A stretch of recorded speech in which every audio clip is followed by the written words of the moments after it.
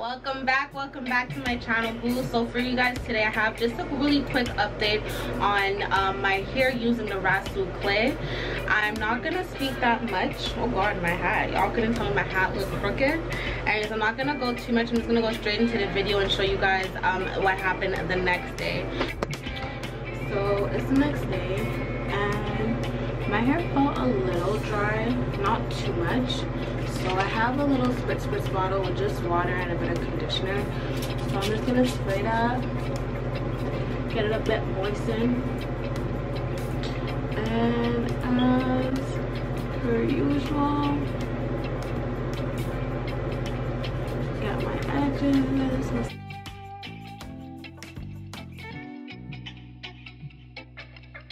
Curls, you know. What do you guys think? I feel like the ends more defined, but the roots are a bit more puffy, which is okay.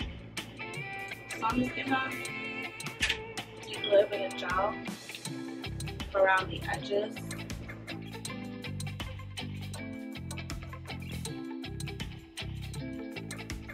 I do know I said I didn't really want to put anything on my hair because that would defeat the purpose of me just cleansing it, but life still goes on, so and I have to go inside. So all I'm going to be taking is my scrunchie. My quick assumption to the reason why I had to add oils to my hair the very next day is because of the ACV that I added in the clay. That could have been the reason, and also because my hair is bleached. A pro that I noticed, however, was the use of rice water did indeed, I did see minor shedding. See, like, my hair so defined. But we're just gonna put everything up. You guys already know how time consuming it is to get the perfect pineapple high top. I'm about to go take my shower.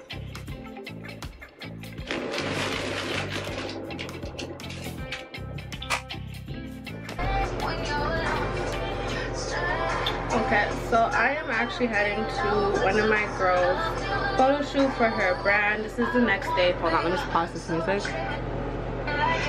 I just spritzed up my hair with some water and conditioner, add some of my oil. I'm not using a wild growth oil. And then I just got a scrunchie to put around my head, which I was surprised actually worked out. I didn't expect it to fit around my big ass head. So that's just the look of the day, and I am ready to go. I'll give you guys a look around.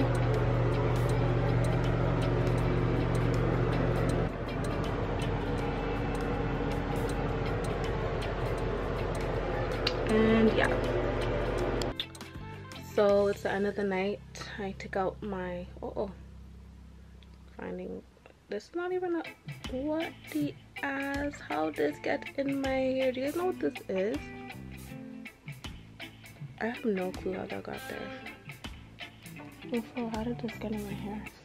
Anyways, so after I put the spray and the oil, I went outside with my hair out today, and my hair still feels hydrated. Overall, I do believe I will do this method again because I love how clean my hair felt. I love how soft it felt too. I'm gonna try it again to see if it will last longer without me putting oils in. I love that it felt very strong right away. I also love that that it doesn't take as long to do as well, so that's extremely great. Not a messy thing to work with either. What else? What are the pros? Cons, I don't have any, but if I do, I will let you guys know and I'll update you guys. Right now, my hair underneath this hat is, I just twisted it with some grease. I used some Indian hemp.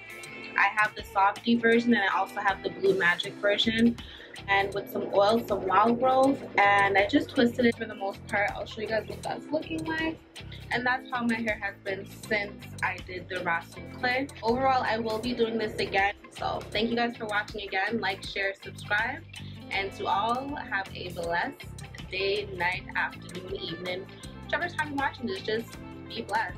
Ciao.